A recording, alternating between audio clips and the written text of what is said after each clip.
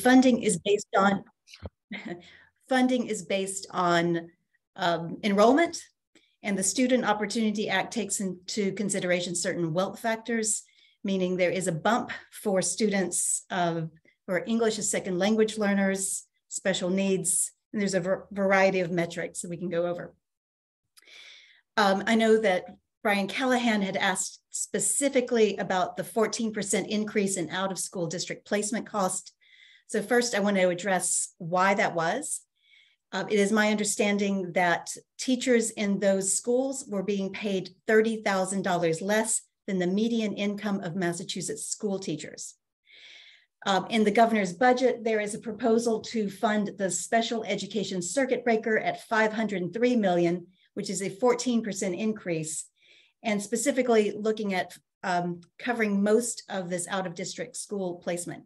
I don't think it's at 100%, but I think it's quite high. I want to say 90, but we'll have to ask Manny if that's correct.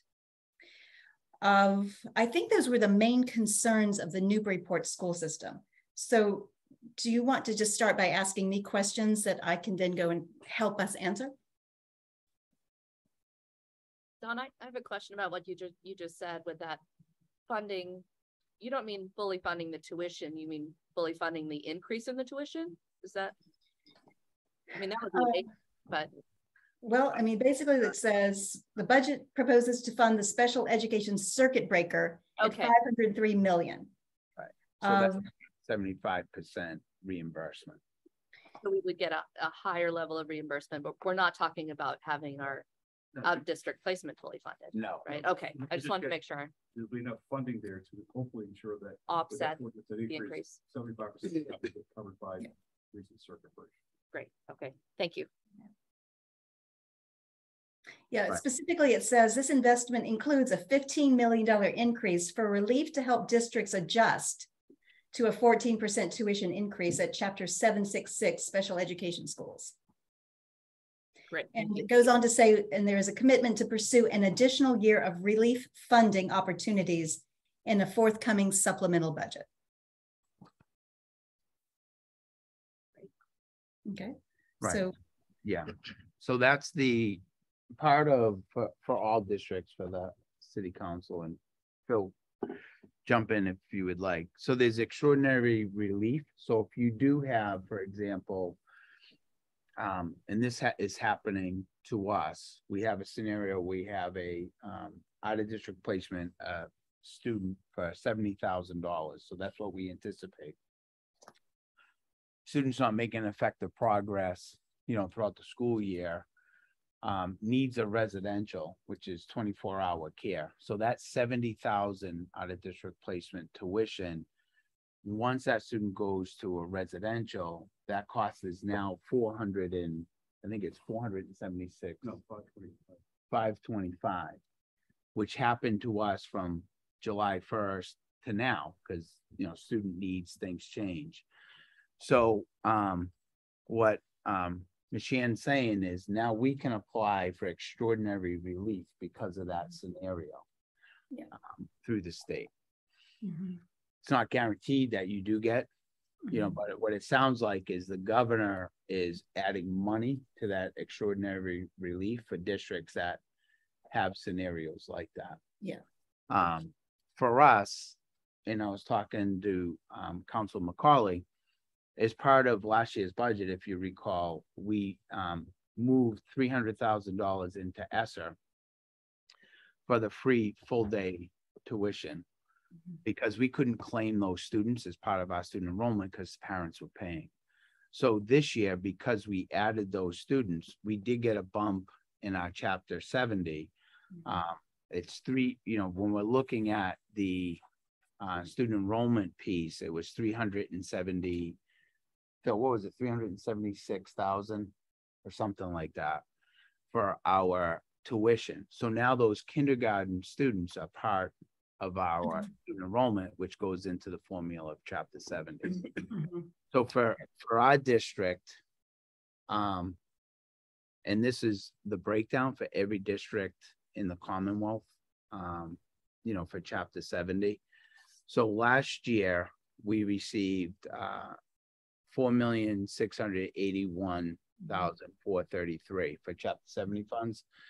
This year, as Ms. Shan stated, we're at 5,660,145 with an increase of 978,72. Right. So that's part of some of that, the formula that goes into that, and that's what we did. Part of the documents that you have, we kind of gave an overview of school choice and how chapter 70 is calculated. So that's kind of where we're at. Superintendent, I just want to point out that Manny Cruz is in the attendees. Oh, great. Would you please let him in would you promote him to participant? Sure. Thank you. Question that I had, maybe you would answer.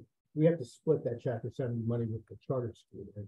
Yeah, so the chapter 70 money goes to the city and to the mayor. And we obviously, as we receive funding for different grants, we let the city and the mayor kind of figure out, how much of that is going to go to the charter school and how much is coming to us. So for example, we have 127 students that are going to the charter, and our per pupil cost kind of follow those. Manny's declining to be promoted to panelist. So he doesn't want the promotion. so for example, Try again. If 5 million is coming in for chapter 70, then a portion Okay, there we go. would have to go to the charter. Good. Significant. Good morning. Apologies. Mm. My thumb had pressed the wrong button. Times 127 students. So you would assume that that's the amount that's going to go over. Can I ask a quick follow on that? So Sure. maybe for Ethan, on the cherry sheet, the charter school sending tuition, is that what we're talking about? That's the number, right? On the cherry sheet? Yeah, so it's roughly 2.3 million So in the House One budget. what I'm confused about is last year, the sending tuition was 2.207 to be accurate. And this year it's 2.267. So are we saying that actually that 2.267 is still subject to negotiation because it's a much smaller percentage increase of what is shown on the cherry sheet to be going to the charter than what our overall increase is? I don't know if that's better for Phil or Ethan or anybody, if the question even makes sense. First. Yeah, do you know what I mean? I know what you mean. Okay. And the way I look at it is I don't look at funding as specific buckets that get assigned or tagged to specific students. It's all part of the overall funding number. Okay. And since the charter school students are Newburyport students, Mhm. you take the number of students who are enrolled here within the public school district, which is 2,200, plus the charter school at 2,350. Then you divide the amount of aid you're getting by the 2,350 to get the average per student amount. So, as been said, that number's been pushed up a lot for the upcoming year because of changes in terms of the of kindergarten and the SOA and other things. So, okay, if you look at it, our per pupil costs haven't gone up that much. So if they have the same number of students over there, you're right, Counselor, that number is not going to go up as much because our per pupil costs haven't gone up that much. What has gone up is one of our funding sources is going up a lot. I think we're like 9.8% in terms of chapter 70 for next year. So when I look at it, I don't look at it as, I've got this bucket of money that I have to sign up and this bucket of money. I've got all these flows that come to a certain number, and then we have to figure out how we pay for those. Okay. That helps. Or No, it helps. I guess what I'm not clear on is there an agreement that governs how much is it, I understand the philosophy. It's just so we don't have control over that 2.267 number. It's state law. They come up with per pupil number. Got it. If you look at our per pupil number, and they do make some adjustments at DESE because they will pull out some of the special ed costs. Got it. Because charter schools do not send students out of district. If a special ed student needs to go out of district, they're sent back to their home district. So therefore, the per pupil they get is actually brought down a little bit because of that. Okay. So my last thing is, so it seems like the district is the winner in this. You're getting a bump of 960K, and only 60 of that is going to the charter. I would say that the city is the winner in terms of getting the increase in funding. But just that it's been a philosophical conversation for years about the charter and what they get versus the district and the breakdown. All I'm saying is out of the 960, if the cherry sheet is, I'm reading it correctly, the bulk of the increase comes to Newburyport Public Schools.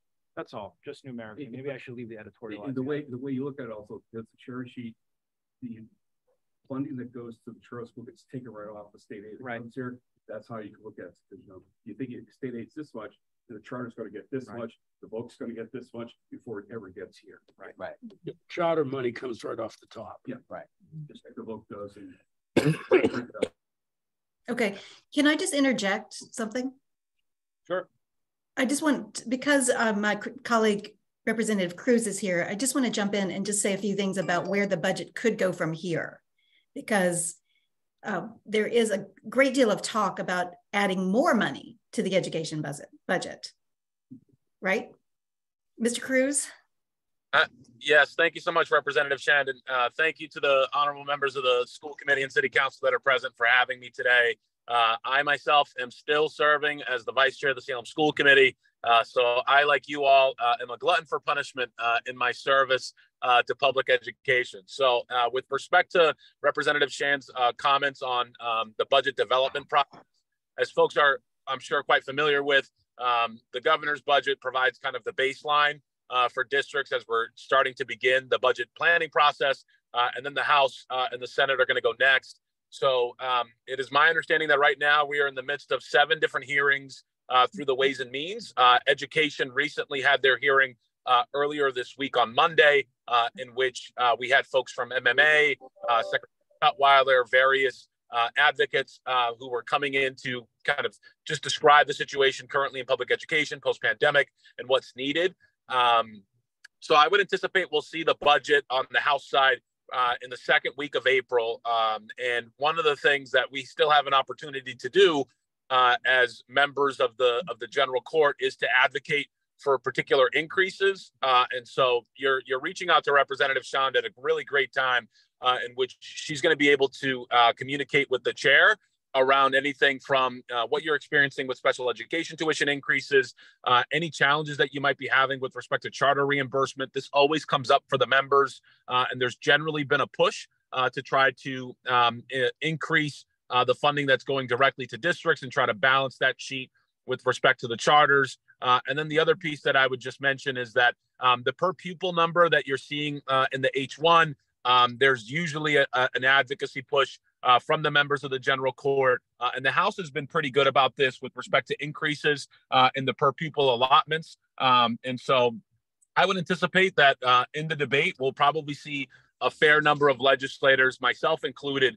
who are going to continue to push that this new allocation of funding of education it is going to go also still to K through 12. I know that there's this burning desire to scale up early ed and certainly addressing the needs of higher education. But fundamentally, I think that there's an understanding on the House side that the students that remain the most impacted and the budgets that remain the most impacted are K through 12, especially with the looming cliffs that are coming in the upcoming fiscal years with respect to ESSER dollars drying up. And one of the things that I had a conversation with Representative Shand about earlier this week was that there has been an effort to try to address some of the technical challenges with respect to the Chapter 70 formula. So over the last 4 years, I've been working with now Lieutenant Governor Driscoll, Leader Peisch, who was the former chair of the Education Committee, and Senator Lewis on trying to address some of the challenges in the Chapter 70 formula that were left unattended to. And this includes some of the aid that goes to minimum aid communities, some of the technical aspects around below effort communities, and really also thinking about some of the redistribution elements associated with the cap on contributions. So there is a legislative proposal that right now is in draft that I've briefed the representative on, that I'm leading on with Senator Lewis, Senator Lovely, and a few other folks that are experiencing some challenges with Chapter 70, in which we are seeking to, number one, direct some of the dollars from the Question 1 amendment into the K through 12 system, and to ensure that some of these districts that have received technical penalties, either as minimum aid communities, below effort communities, or that are rural, have an opportunity to see an increase in their Chapter 70 dollars.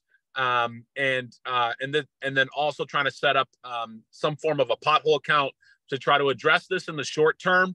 But then in the long term, we do need another commission that reexamines our Chapter 70 formula to ensure that it is as equitable as it can be for not only our rural communities, our smaller towns, but to the municipalities that have really stepped up when it comes to public education and are well above net spending and are really at the limits with respect to what they're able to contribute locally. So I do just want to share with the members of this committee that there is a desire to try to address some of the inequities with respect to the Chapter 70 formula. I don't imagine that we'll do something as sweeping as what we did with the Student Opportunity Act, but I imagine that we'd have a more targeted solution in the long run. And the good news is that because we have Lieutenant Governor Driscoll in the administration, she's already taken a lead in this budget in trying to increase funding that's going to minimum aid communities. And there is a proposal that's currently tied to the larger bucket item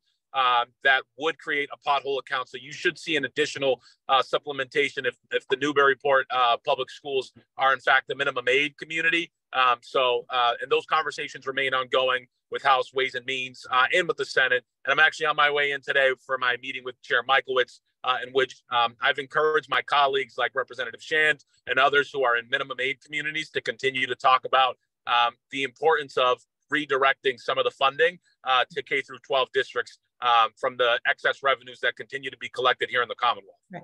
So that's what I have to share on my end. Happy to answer any questions. Thank you. And then another area of interest, I just wanted to see if you wanted to know more about where we are with the Fair Share Amendment. Sure. Yes. So essentially, we've created the governor has put forth the idea of having a stabilization fund. Essentially, we believe and have agreed that $1 billion will be collected in fiscal year 24, or actually 23.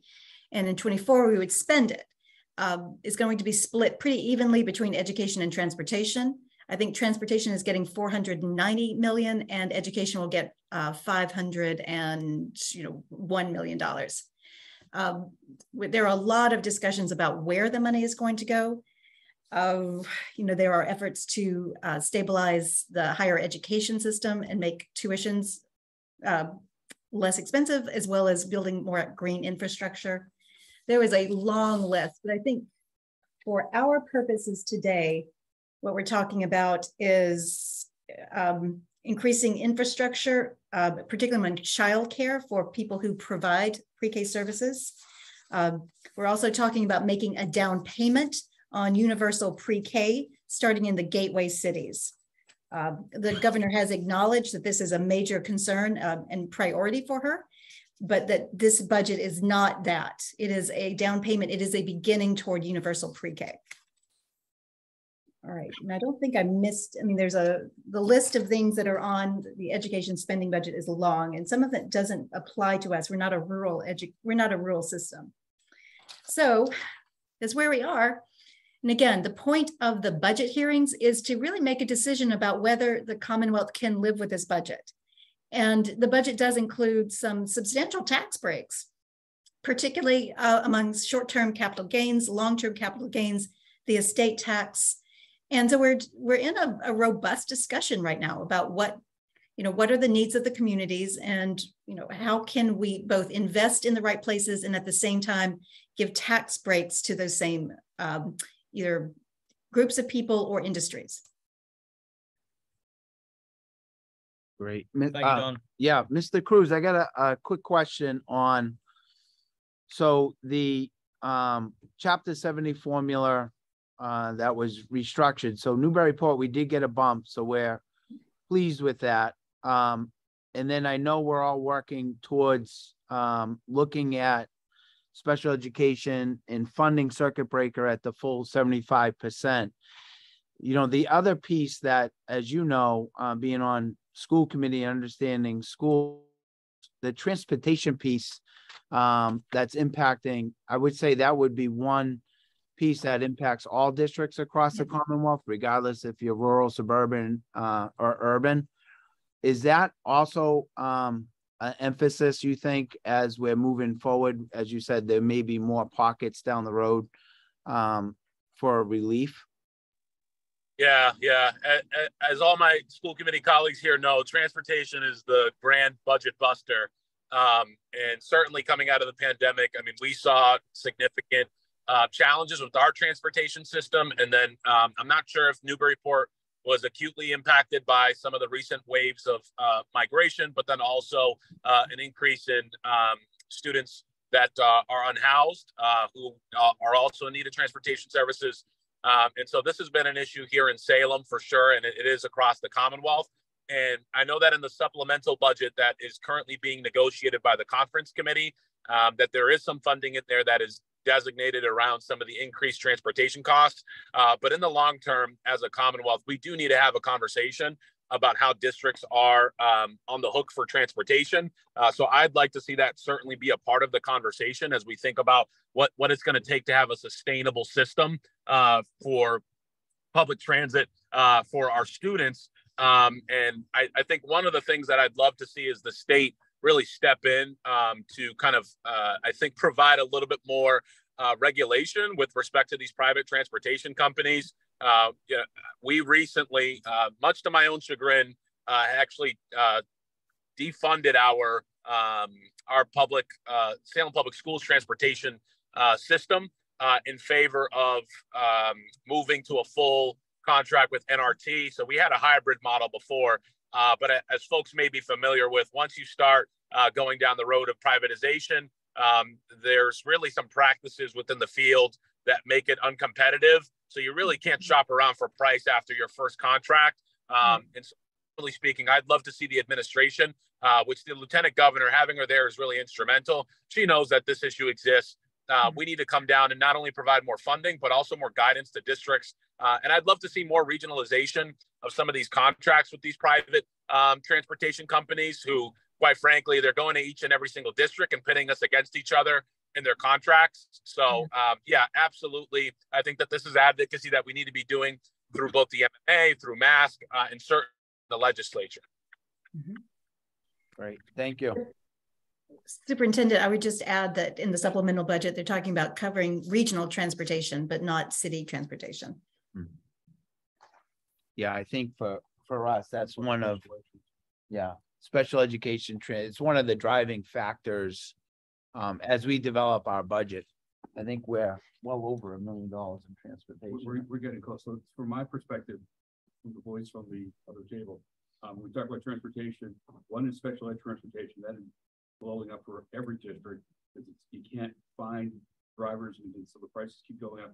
But as a regular transportation, the issue is really going to be we have to go out to bid next year, and as many of you are probably aware, all those smaller bus companies are being gobbled up by a new entity out there. So NRT, Salter, and a few others are now actually all part of the same corporate conglomerate.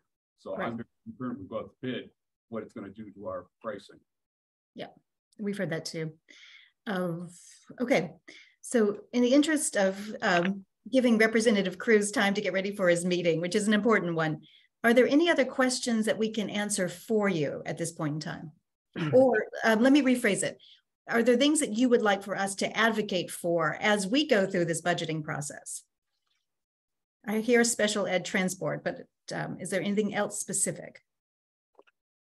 No, I'm also part of the North Shore Superintendent's Roundtable, and we have that legislative subcommittee that's working with Mr. Cruz, yourself, and other state reps. So we're a very tight-knit group, 24 districts on the North Shore. So, I think you are well informed on some of the challenges throughout the North Shore Superintendent's Roundtable. So I don't have anything else to add. Okay. Just that 14% increase getting addressed. Yeah, so that was the other piece. And Representative Shannon, if you want to just talk, and maybe Mr. Cruz, just at the end of that OSD 14% increase for special ed out of district tuition. As you know, it's always been around 2%. So when we anticipate the increased bump, But that's significant for Newburyport. If we just take level service, what we have now, that's a $600,000 increase. If those out of district placement tuition costs go up to the 14%. So I'll take that one on. So first of all, the reason for the increase is that the teachers in that system were being paid $30,000 less per year than Massachusetts public school teachers. So in order for them not to unionize, they're throwing the money at them. And so Exactly. so essentially we're talking about covering this large increase, right? That's the $15 million increase to help districts adjust to this Chapter 766 special education funding formula. So that is part of the budget. Representative Shen, didn't you say something 500 something million towards circuit breaker, right? Right, 503 million total to the circuit breaker. And again, remember, this is the floor. We have the opportunity to ask for more money. So 503 in the special education circuit budget breaker, excuse me. And then 15 million specifically to help districts adjust to the 14% tuition increase that you're talking about. Right. 15 million divided by how many?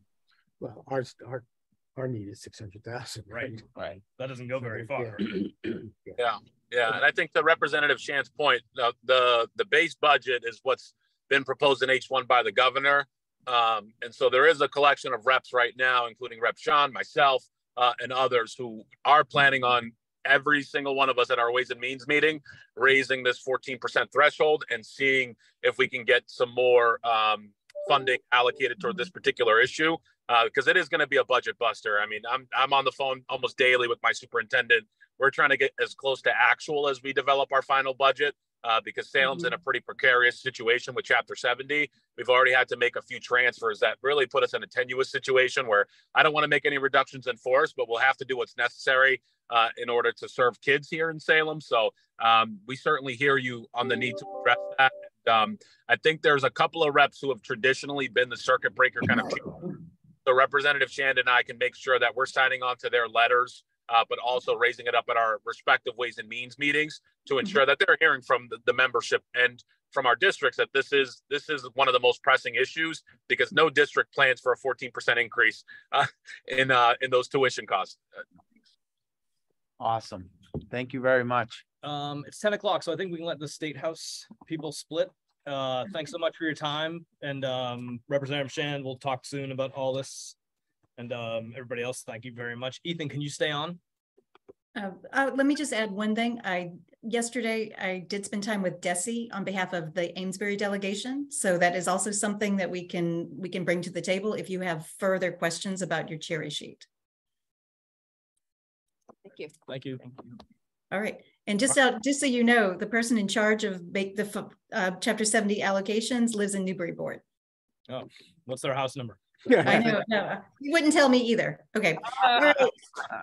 Thank you so much. Thank you, Representative Cruz, and good luck today.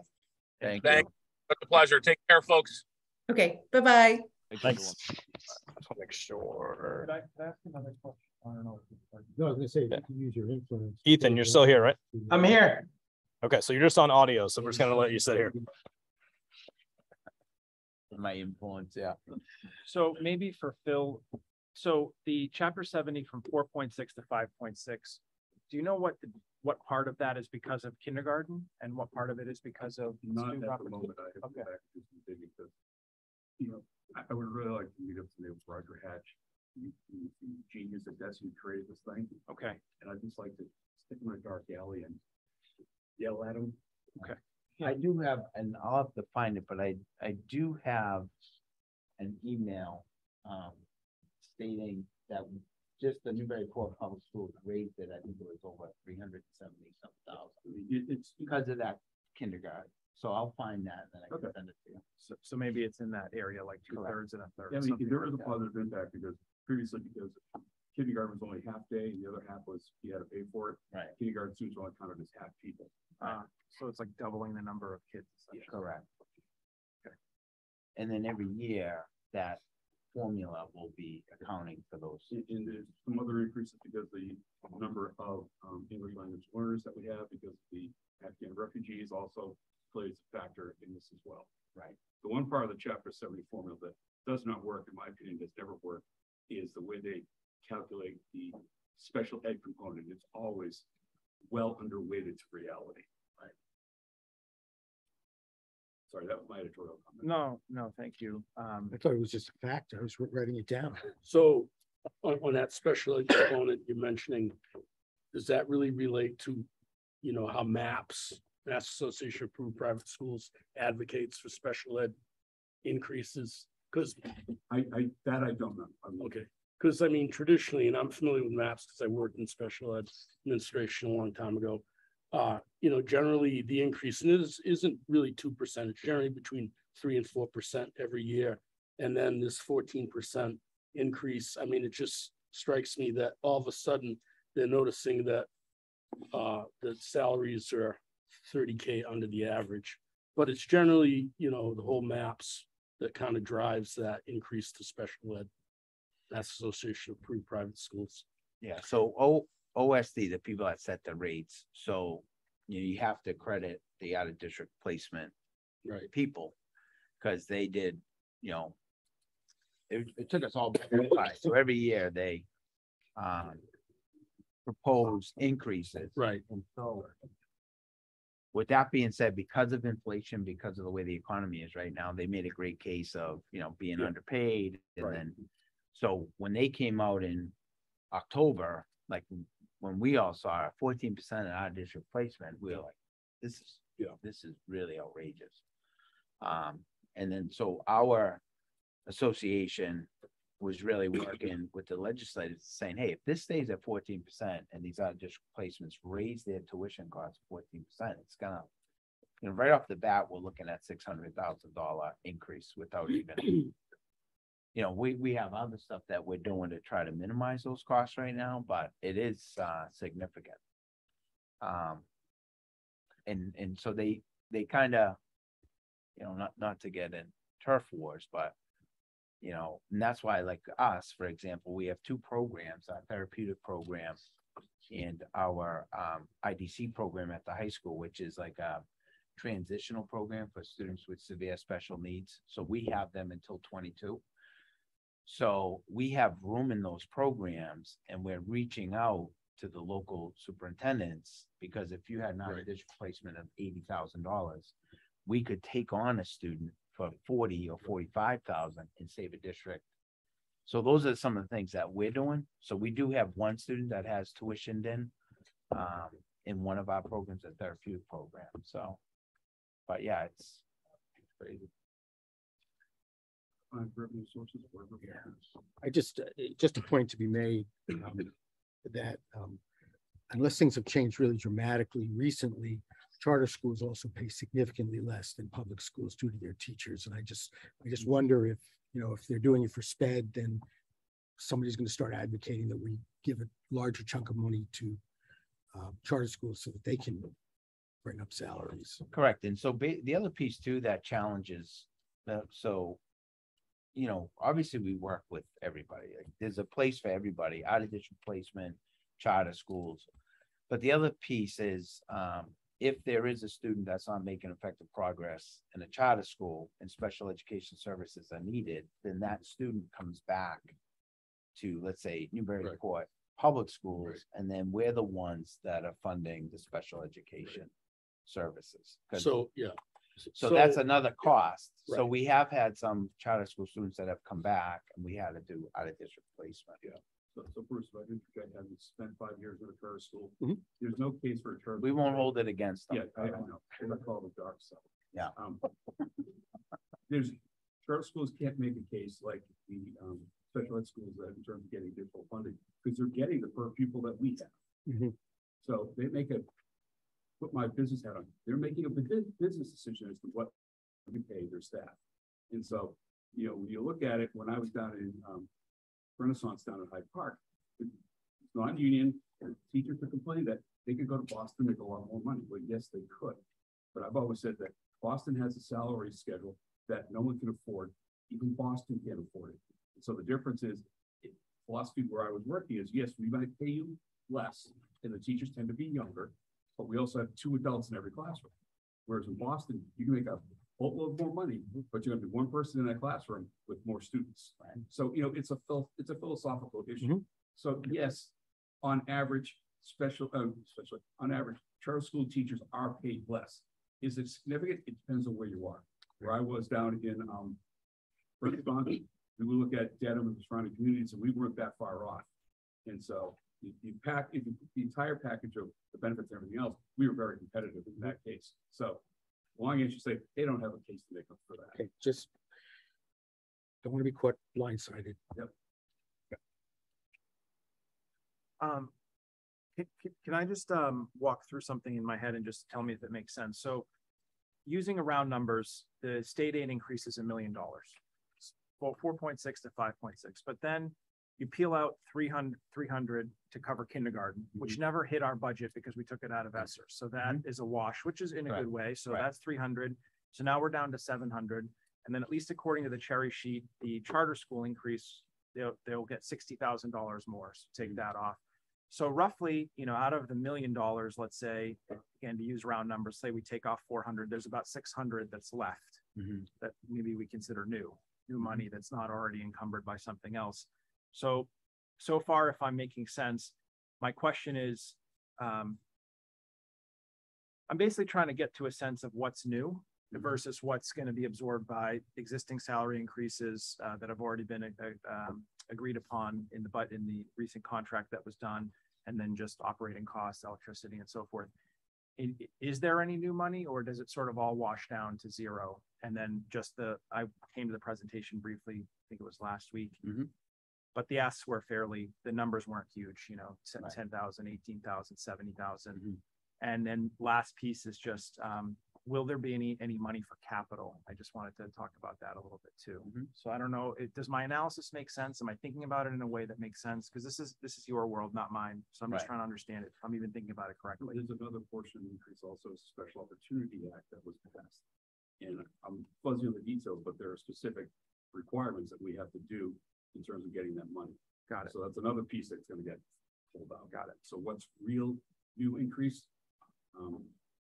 Let me take a shot at it and see if I can do a little more. And Sean may have answer already. I mean, I think that as part in what Phil and I are working on is that whole 14%, that $600,000 just for the coverage of the tuitions. So if that comes true and something else doesn't break, your 600 spoken for, in other words, and then you're back to city budget, broad city budget. Correct. To try and let me interject right there.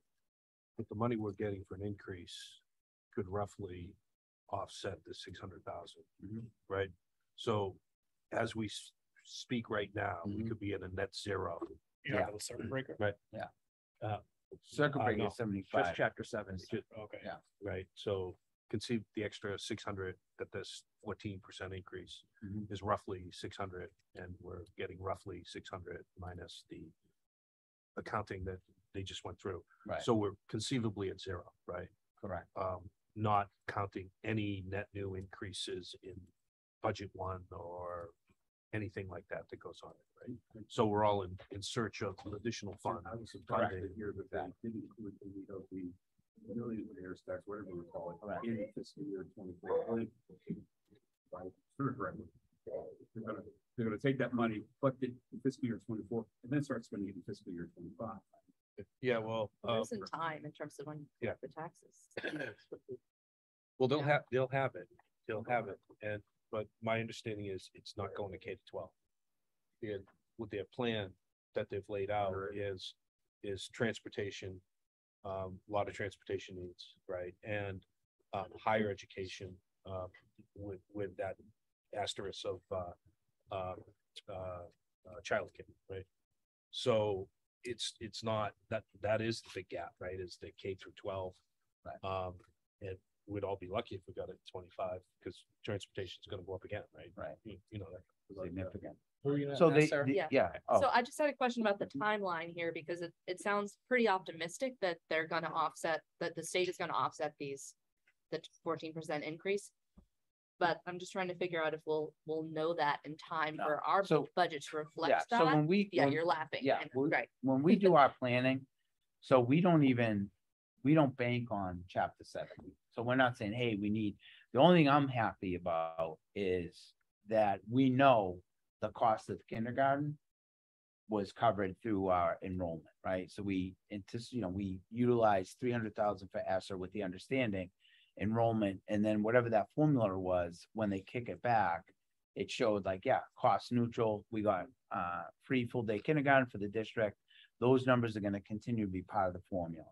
So as we begin our budgeting process, we look at all of the grants and all the resources and all of that, not depending on the governor to reimburse us and all of that. If it comes to light, then that's wonderful. All of a sudden, if we say, hey, we have this other piece of money, but as we're doing our budget, we're not really counting on some of that funding to come. So we do have to budget for the 14% increases. We do. And so right now we're reaching out to the individual, because remember those out of district placement, because they heard what, we're trying to do.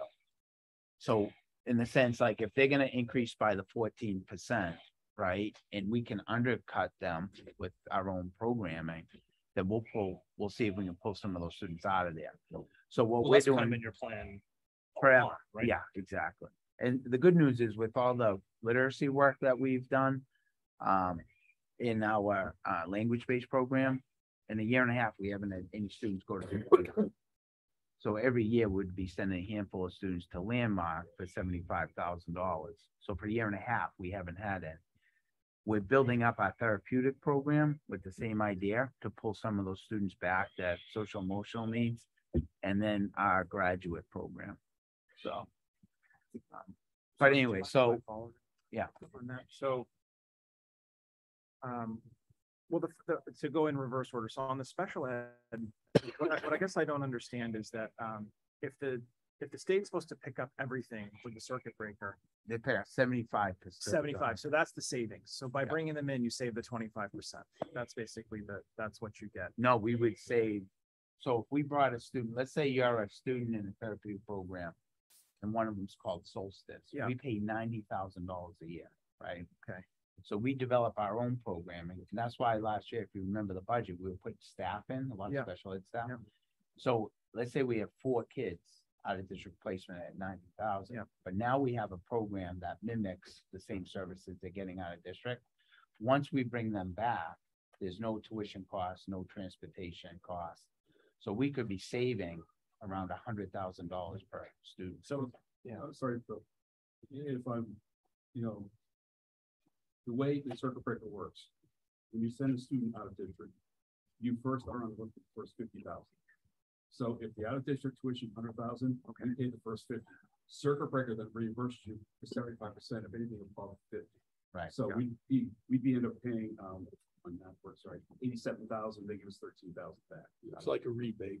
Yeah. Okay. Yeah, but we don't get the whole 100% back because Jay Sullivan is the head of finance. That's what I like to say.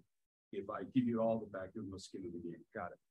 So, and then, sorry, just one other follow is just on the timing. So is this where you typically would budget out of choice and then to make up that gap? And then when this final budget comes down, recently anyways, it has come out more favorable. So then you're able to not spend the choice. Did I?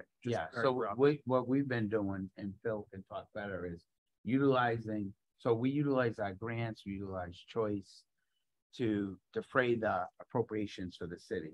So let's say the overall budget 8%, but we know we can utilize 2.3% of that through grants and choice. That's what we'll do. Also, because we have circuit breaker reimbursement, we have been very successful here in the last X number of years of carrying that over. In other words, circuit breaker money that we get this year is for last year's expenses. Right. So we always try to end the current year with the money we got reimbursed, so that we have a buffer going into the fall year. Correct. But this year we have a bump in terms of unexpected students going out. Right. We will be digging into our buffer to get us through. And then going into next year, we'll finally get reimbursed for our increased costs this year. So they're always catching up to you. So when you have a year where something goes up a lot, it's a year or two bump where you got to come up with the cash flow to cover it until the reimbursements are coming through. Right. Thank you. Sarah. So, No, Oh, you're good. I'm Okay. good. Thank you. so can I?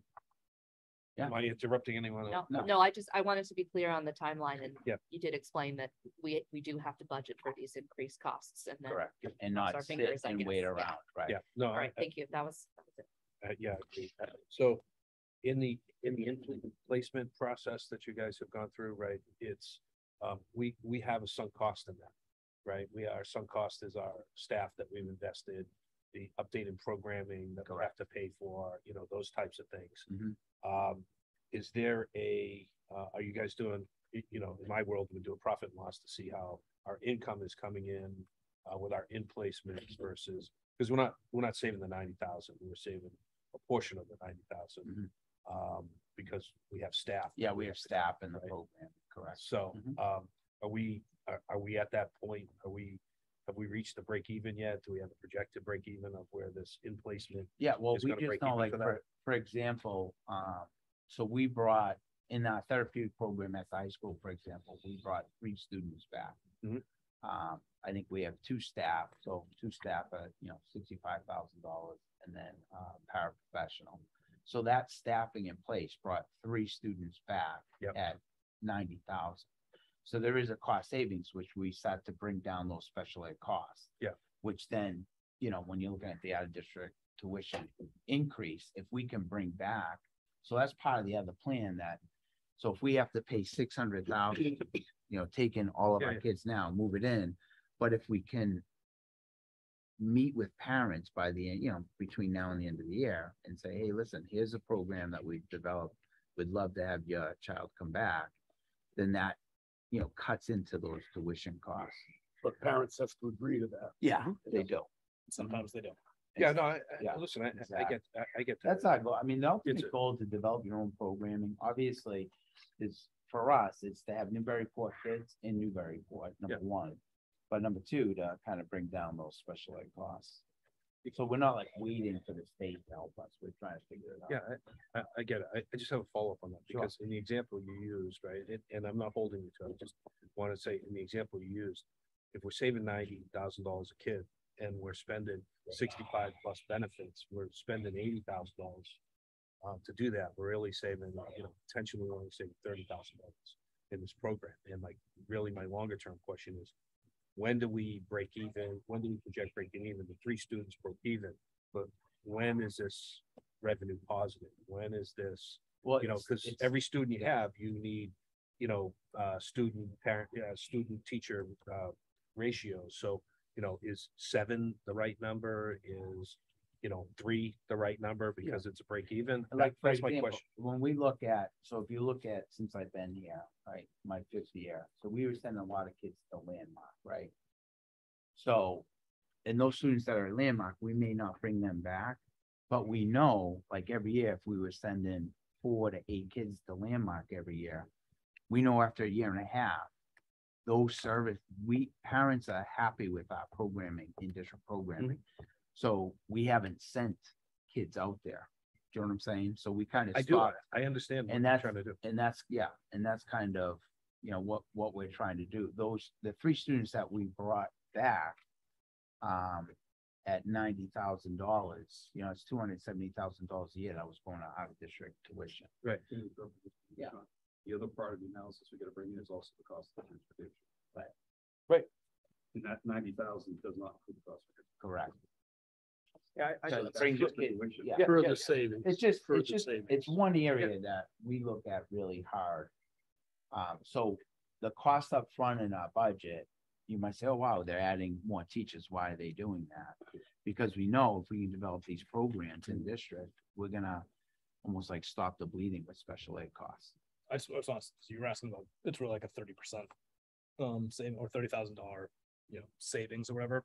Could be, right? It could be, but you know, the question of like, when do you get to 0? I don't want to speak for these people, but I can imagine that they would be like, I don't care if it's 0 because those kids are back where they belong. That's a huge part of it. It's not just the money. Right. You know, you're sending a kid on a bus for 40 minutes each direction every day and not being with their peers who live around the corner. That's worth whatever that tiny, you know, $30,000 we get. I don't care if it ever gets to 0 personally, because all those kids are here. Why would you want to send all your kids somewhere else? Right. That's more important to me. the money is. I mean, if you still don't want to lose money, but I'm not trying to make a profit either in my role here. Yeah. And I would guess these three feel similarly. Yeah, so I don't want my words. Mike, misconstrued. Steve Cullen. I don't want my words being misconstrued. No, I know, but I just want to make sure but it's not just about money. That's all. Well, we are at a budget meeting, and I know. so, but secondly, my question was, you know, we've listed this as potential in placement as positive revenue, right? That's what we've had a discussion about today. Potential so, positive, yeah. Potential, right? And potential positive revenue is cost avoidance. So, you know, as the example used is we're avoiding $90,000 a year per student. Plus, let's say, just for the sake of argument, another $10,000, right? $200,000. Okay, but let's say all of a sudden the whole conversation is it's 300,000 instead of 270. We'll give them 10,000 each. It's 300,000. There's an offsetting cost to that. And that offsetting cost is you have to train. You have to hire the professionals to do it. You have to train them. You have to stay on top of the programming that has to happen and all of that kind of stuff. So there's a cost. So the cost avoidance of 300 is going to cost us $250,000 to avoid that. So that is a cost avoidance of $50,000. It's and oh, by the way, because they can stay local, that's another benefit to that. But you know, if it's costing us $300,000 to save $300,000, then that's a net zero. But if it's costing us $500,000 to save $300,000, then like the bus transportation, we might have to do private placement because that's a cheaper way to do it. And so, but that's not what I'm hearing. The third Do you guys think it isn't would what I'm ever be hearing. cheaper to send a kid out of district? Even with all the extra staff and benefits and all that. And so the other piece too is we've also, remember, part of what we've done, I think we've done a good job in school committee, is we've taken our staffing patterns, reallocated some of our special education teachers who are already part of in developing those programs. So we're not adding, you know. So every year we look at our special education services, we look at the programming, and is it effective? And if it's not effective, then we repurpose to address the needs of the kids. The literacy program in the language space is a prime example. We've had success with that, with our own staff. And then taking a look at the high school therapeutic and then the IDC program that's already in existence, it's kind of remodeling those staffing patterns to address those needs. Because we feel social emotional students that are out of district plays and the transitional for our severely special needs students up till 22, those two programs that we have in place, we feel like those are the type of students that we think we can develop and bring back and not send out. There are some students that require a lot of needs in the residential, for example. That's a significant cost. You know, I think we have 7 students residential that's over 2.4 million just in the services that.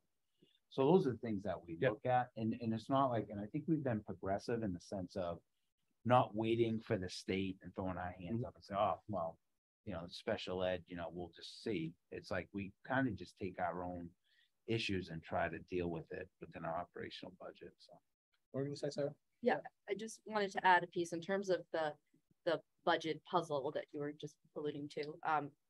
There's now potential, we have room for these programs to grow in terms of students without adding cost for staff. And we, at this point, have one student who is from another district who will be paying us the out of district tuition. So that's added revenue. I don't know how much more room there is there, but I know you've been reaching out to other districts to say, hey, you know, that tuition's going up. How about you pay us a little bit less? You know, we can undercut those programs and then we get the revenue. So that's, I mean, I think that's a big piece of what you were just and it's a lot easier transportation. We can fund those programs and then get the tuition from other communities. I'm all for and that. the thing you have to be, the thing you have to be cognizant of is to have the same outputs and results that the specialized programs have, right? And because if you're not in line with that, then you're saying, well, it's not quite the same, right? And Right. so Ideally, we're offering something that's attractive to Very other similar. communities. Yeah. similar in output results and less cost, and that should be a winner. That's the goal. Yeah. So I think it's an important conversation because it's one that's really hard to wrap your head around. But I do think part of I guess one difference, I guess, and maybe in thinking among some is cash flow versus income. I mean, I think I hear a lot about revenue, and I think what I've learned is schools are always just looking for more to come in, and counselors think a little bit more in terms of P&Ls. We think of the bottom line, what falls out the bottom. So I get that schools have a cash flow game in a lot of ways because of the staff. You have a huge staff cost. So you're always looking for just more money to come in. And frankly, I look sometimes at choice as a cash flow play. This tuition for special ed is a cash flow play. And I think the counselor's point, and mine too, is that, the bottom line matters too. And so we can absolutely have a policy goal of saying we want to have more kids here. And there's a value to that. That's sort of not something that we're not talking about in terms of saving money. At the same time, it's important to know if we're subsidizing that and to what degree, because that maybe is coming from other students, right? So there becomes an equity issue about, does everybody, if you end up spending $200,000, us, to bring one kid in, you have all these other kids, and it's the same argument with the charter, right? We're trying to have this equitable spend across to some degree. It's hard unless you look at income. And then the other couple things are, capital is another thing. I mean, it's as long as you have the space, and you don't end up incurring this, okay, if you bring a special program in that requires space, that's a huge problem, right? Because now you have capital issues and you might have inability. And then I also worry about, like anything else, if you have specialties and then you have a year where you don't need that specialty, right? If you can't reallocate them to something else, you are in a tough position. You carry them or you let them go, and then you try and rebuild the program later. So I'm just trying to put in some of how maybe counselors think about it a little bit in terms of, we're saying, okay, we usually look and say, this is a policy goal we want to have. And then we say, if we want to subsidize it, we should be transparent about, okay, yeah, are we bringing kids in primarily to get them in the district? Are we bringing them in primarily to save money? Is it some combination of both? What if those two things are at odds with each other, which they certainly can be? And, we have a similar analog with like our city solicitor, right? We want to have specialty city solicitor who can do like a special kind of law. We would never want to hire somebody for that. But if it becomes a big enough need, maybe we would. But then what if we have 2 years where we don't need that? So that's all I think. And I concur. I mean, I think the capital, the staffing, the long-term implications of some of these things, unfortunately, it sounds like we don't have any shortage of need, which is, unfortunately a reality. So some of that, the staffing questions about like, hey, you need another teacher and all that stuff.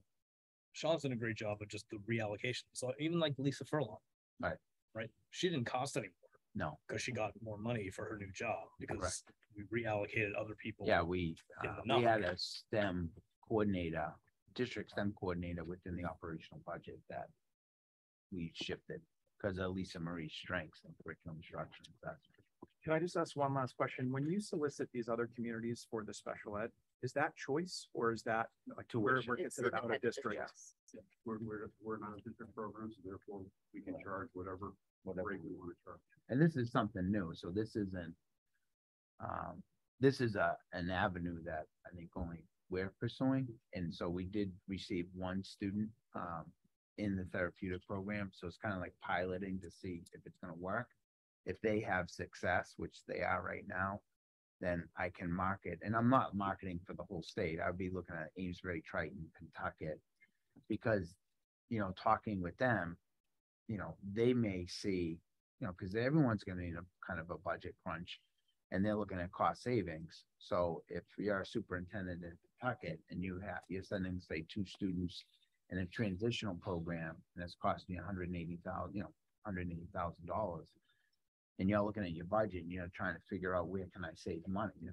So that 180 that they could undercut, to us might save a teacher, an algebra teacher, you know what I mean? So we don't own that student the same way with choice though. If you can't take them the next year because we have a need, you don't have to accept them. But there's no circuit breaker or any of those things. Because it would be 100% cost of our special ed programming for them. So that's one where the profit and loss is critical, right? You should, that's a business, right? It's almost would be like an enterprise fund in a sense, in that you, But it's, you know, it's hard to allocate costs, right. I can imagine, because that person and does. as we, and piece two, that's really important. It's as we're presenting our budget, remember, there's parents that are associated with those numbers. Sure. So when I say, for example, I would never say that in public, like residential, 7 students are costing a lot of money. If you're a parent listening, you know what I mean? So Sure. as we talk around special ed, we gotta be, a little cognizant of how we're explaining things. Because it doesn't, if you're listening, you're that parent and you're like, I can't believe that I'm a money, I'm this. For example, during the campaign, I was going door to door and I had come out and said something about, we've done a lot with working within the district to try to bring some of these kids back. And I knocked on someone's door who is completely happy with their out of district placement for that special ed child. And you got a earful. I got an earful. Right. I was going to say there is those parents out there too that are just very happy with their other parents. But Parents it's nice creating those programs to have options. For kids to stay in district. Right, and the needs and the disabilities that we feel we can educate there. I mean, the students that are at residential are so significant. We could never duplicate the needs of those students. Well, that wouldn't be cost effective. Yeah. Right? Quick, one last question I guess on this is that it's a potential for us right now, but the state always seems to catch up that says, well, if you're doing this, we're going to subtract this from your your calculation in aid, right? And have Keep we it seen under any, the radar. right? Have we seen any, especially Right. there's the other program that the mayor had mentioned the other night is that, potentially bringing employees with a tuition program, et cetera, along the way. Is there any inkling that we've heard that, the state will adjust our funding formulas because something like that is going on? No, I think we're looking at that.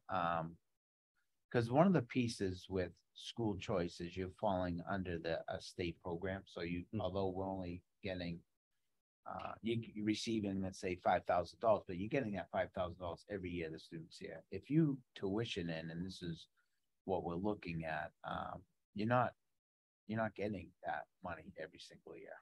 You know what I mean? So let's say I say I'll pay $16,500.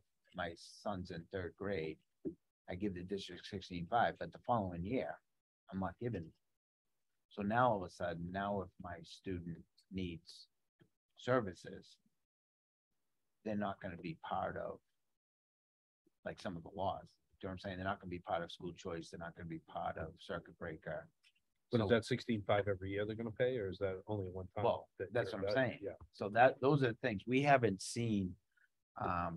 We're looking, we're looking to do our research on that. Yeah. Tuitioning in. We do have our exchange program, but that's just for the seniors. So if you're a senior from Brazil, you tuition in, you pay the full tuition. Yeah. But you're only here for a year. Yeah, I may have not asked the question correctly, right? And so all I was kind of getting at is I know these programs are early. Is do we think there's a rumbling that the state might hold that against us for any of these innovative programs you're trying to run, right? If you bring in a student at 90,000, for example, will the state say, well, you don't need 90,000 in your sped reimbursement, so therefore we're going to take it off the top, right? Yeah. Have we seen any inklings of that? The answer I hear is no. But Not under special education. If they're not our students. Correct. Right. Not confident in our numbers. You don't go through the circuit breaker for it. That's the sending district, I think. Okay. Still their students. And we've sent, just when I was a principal at Beverly High, we sent, there was a program in Marblehead, social emotional program, that we would send some of our kids to, instead of sending them out to like a solstice and stuff. So it's 20 to 11. The whole idea about this was to give the council a leg up before we get to May. So you can bring it to your budget people at your next meeting. So we talked about this, give all those details to the rest of the council. Is there anything you got all the, from November till last week's budget presentation? I did get it. Yeah. Are there some things as we do you guys want to, you or Steve want to say anything about the budget? I missed that meeting on Monday. I was at Elvis Costello. I have no regrets. do you have anything you want to say to the council about that presentation? Wouldn't have been great. To do. Yeah, it was Well, let great. me tell you, it's the best calendar meeting we've ever. Yeah. Tell Council us for went next year down when like you're going that. away, we'll schedule the I called for calendar. discussion, there was none. I still let everybody know I was gonna vote no, The so. whole vibe of the meeting I thought was better too. Yeah. Sing. People are happy. No, I was just saying. FinCom people, yeah. do you have anything you want to say to the council or anything about the latest budget presentation? And then you guys can ask questions about it. Not about the latest budget presentation, but about what you're saying in terms of programming. What you're really looking for is a proper economy of scale. I used to work on these programs up in New Hampshire, and I've seen them succeed. I've seen, you know, surrounding districts send the district I work for kids. And what happens in New Hampshire is in the springtime, they have town meeting and they decide whether they want to raise taxes.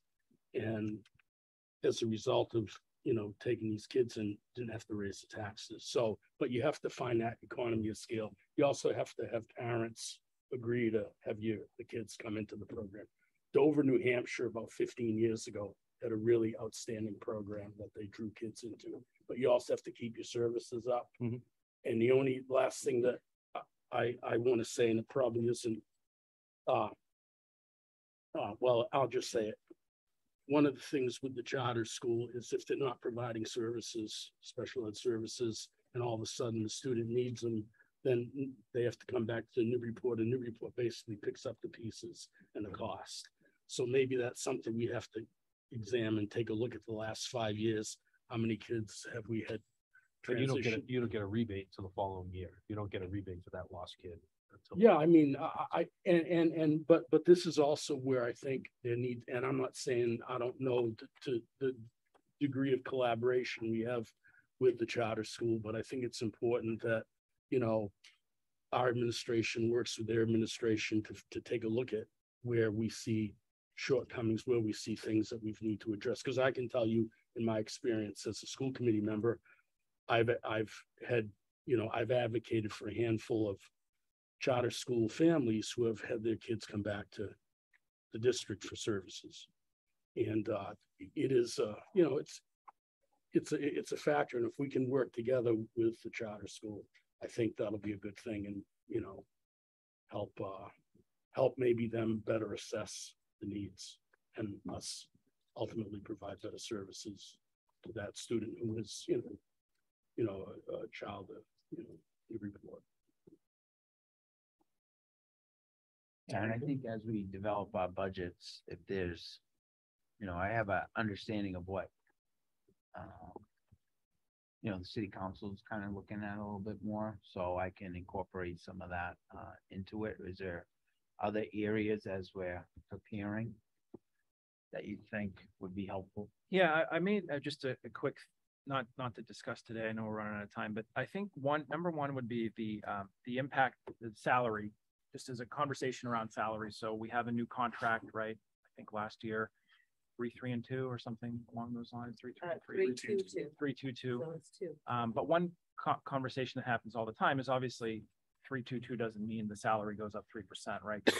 We're going up the ladder. So there's all these other retirees people, and so I think getting an actual, you know, based on if we just took a very simple, added up all the salaries from 22, all the salaries from 23, and just said what's the change, it would be instructive to help us understand what we're doing.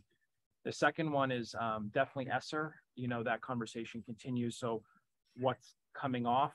What is it being replaced with financially, or are there any things we did that we won't do again that are either no longer needs or that we simply think we can no longer provide? And then the third one would definitely be capital. Brian came to our meeting a couple weeks ago and talked about some elevator type things, but this year, it'll be the first year we do CIP and budget together because the state finally passed our home rule charter change. So we're not doing 2 separate processes for CIP and another one for budget. And I'm hoping to just get everybody in once, maybe for a little bit longer, but instead of making you come 2 nights, as we've often had to do, come for one. But I think some counselors had questions about what the capacity is for the schools to handle any capital inside of its own budget, which I guess was done many years ago, not since I've been on that I've ever seen that, other than small things I think that come up, but also what maybe a review of what's been bought in the last couple of years, what's been done, whatever, and then what the top things are. I know that the lab thing is very much in question, unrelated directly, I guess, to NPS, but certainly Nexus would be Whittier and their project, which they're going to be, I'm sure they're going to be asked a million questions about when they come in. There's no way that's going to happen. Yeah, all 11 have to vote for it. But all of us are just looking at it and you know, there's trepidation, right? So I'm just saying, you know, so that's important. And then, so salary, capital, ESSER, I think those are probably some of the questions, and then choice has sort of now become a bit of a perennial conversation. So, and the mayor mentioned on Monday this new idea to have teachers be able to bring their kids. City employees. Oh, okay. Maybe some just more info about what that is. That choice, or is that? No, that'd be outside of choice. So it's like tuition, like the other thing. So, but well, anyways, that one of the questions will be, how does tuition get set, right? So I'm assuming you could set a tuition. You want to set a tuition that's really reasonable on it, because you said it was an employee retention idea. Right. Assuming you're not going to charge them like, I don't know. That's well, it has to be what it actually costs. Well, I don't know. Which is 65. Right. But choice, we get 5,000, so we get a third of what it actually costs. But if it's outside of choice, you won't get. But anyways, that's just these are some of the questions that will be positively about it. It's been very consistent since 1990. We can count on that money. So, but I would, if that's something we would end up voting on, then I would certainly want to vote for at the minimum what the actual cost is, not less, just because they work here. Yeah. No, I mean, these are just the questions. I mean, so we're not supposed to make money off it. It's supposed to be well, so, get employees. So Jim's point has to be zero. Increase our operational budget. So yeah. Again, we're not talking about the big. Yeah. And my colleagues couldn't make it today from budget, but I will certainly reach out and ask everybody to provide and thoughts, questions. And I recorded this too, so I can send you the link. Yeah. And stuff. That's my best. I could try and give a little heads up. All right. Insight into where the conversation might trend. But thank you, for inviting. Thanks for coming in, guys. Thank you. Move to adjourn. So moved. second. All in favor? Aye. This is your meeting. Yes. Yeah, we canceled budget because we didn't make. I didn't see you guys stand up, so that was a good thing. Sort of bittersweet to reflect on the irony that when I chaired the